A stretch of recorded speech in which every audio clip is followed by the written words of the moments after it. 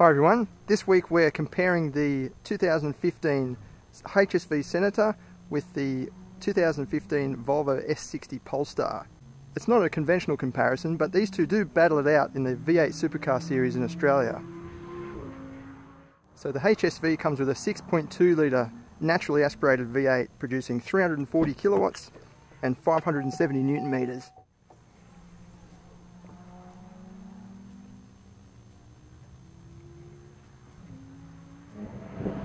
And then from Sweden, Polestar is Volvo's official motorsport partner, and they've completely overhauled the S60. So it's got huge Polestar 6-piston brakes at the front, and then you've got a Polestar rebuilt 3-litre straight-six turbocharged engine. It produces 257 kilowatts and 500 newton meters. Inside, the Volvo is obviously a little bit smaller than the Commodore, but it's based on the Mondeo, so it's quite large. You've got plenty of leg room, and headroom's pretty good as well. With the Polestar you get these awesome buckety seats with blue stitching that matches the exterior. It's the Polestar Blue. You've also got this carbon fibre look trim, and then a unique Polestar gear shifter.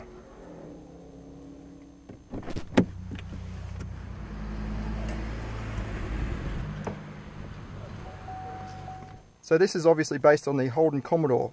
So there's heaps of leg room, heaps of headroom as well, and a fairly uncluttered layout. To show its motorsport pedigree, the HSV also gets a lap timer. I'll just show you. So you can actually change the different tracks. Sandown, there's a fair few tracks in Australia in there. Since we're at Wakefield Park as a part of our good friends at GP Exec's private track days, we'll leave it on that and see what sort of lap we can do.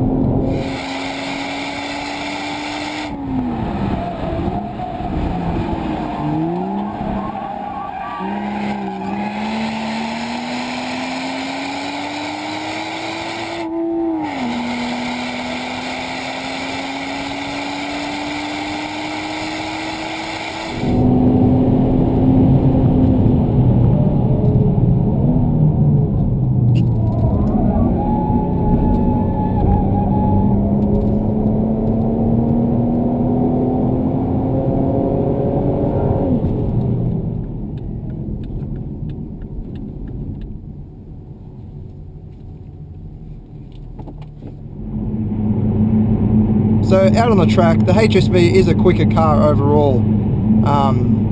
During our quick drag race, the HSV had the longer legs every time, but only just. The Volvo's not far behind at all. Through the corners, the HSV feels a bit more nimble and it's a bit more agile. You can throw it around a little bit, whereas the Volvo has a tendency to understeer. Of course, you can change the suspension settings to try and counter that. But the Volvo is definitely sure-footed. It's very safe. You can plant the throttle from the apex and it will just figure out which wheel needs the most power and just yank it around. It's really impressive.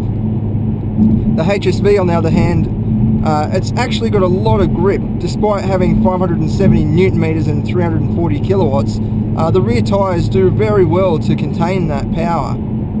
You can give it a lot from the apex, and it will just grip up and just give you that little bit of oversteer and shoot you out of the corner. Both cars performed really well actually in terms of longevity and just reliability. I was surprised, especially with the brakes. The HSV brakes didn't really overheat the whole day. The Volvos did overheat when you pulled into the pits after a decent stint. There was a bit of smoke coming out of them, but they performed well the whole time. So the pedal just drops a little bit, but you still got that really strong bite when you're at the end of the main straight. You can happily drive either of these cars to the track and then drive them back, enjoy the track and then drive them back home again. In terms of outright excitement, I think the HSV's just got the edge. It's rear-wheel drive, of course, so you got a bit more play with the steering. You can steer the car with the back wheels. You can throw the Volvo around a fair bit too. I was surprised. The more you push it, it seems to respond better and better. You can really get aggressive with it and throw it into the corners, and it'll hook up, and then you just hit the power, and then the four-wheel drive system will just sort it all out for you. It's a Polestar optimized Haldex four-wheel drive system, so it has been tweaked compared with the regular S60 T6. The Volvo is definitely better on petrol, even after a similar amount of laps in both cars. This is saying 13.4 at the moment. It's slowly, gradually going back down as we go back onto the highway. But out in the city or on the highway, it was reading 10.4 before I got in. So whereas it's chewed a tank and more in the whole day easily. But of course you get the excitement of the V8, and you also have to take into account the HSV is about $10,000 to $15,000 more affordable than this car. So that's kind of offsetting the cost as well.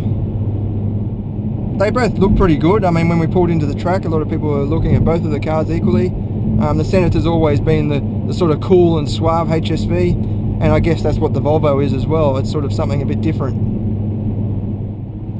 It's hard to come up with a verdict for these two cars. They're both unique in their own way.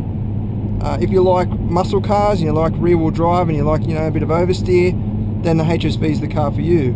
If you like a bit more refinement, fuel economy, and of course all-wheel drive grip, the Volvo is the car for you. They're both very good in their own way. For more information on these two cars though, head over to performancedrive.com.au. Thanks for watching.